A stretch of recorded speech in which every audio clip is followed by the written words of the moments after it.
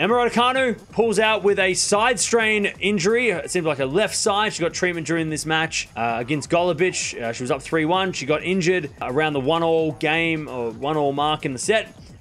Pulled out with injury. For the 3rd time this year, she's retired from injury, and the 5th time in the last 12 months that she's retired from a match.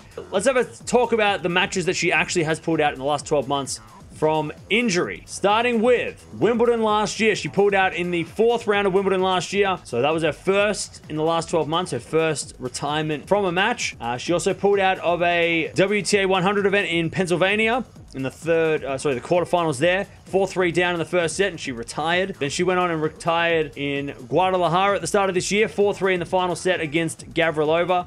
That was a very crazy match, that one. Very long match. It's almost 3.5 hours to that point. So she retired from that match. Also retired against Bianca Andreescu in Rome earlier in the clay court season, or sort of just before the French Open, and then today. So that's 3 times this year, 5 times in the last 12 months that she has retired due to injury. So where does she go from here? Where does Emma Raducanu go from here? Because again, she's pulled out of a lot of injury with a lot of injuries. She seems to be getting different injuries all the time. First it was the blisters on the hand.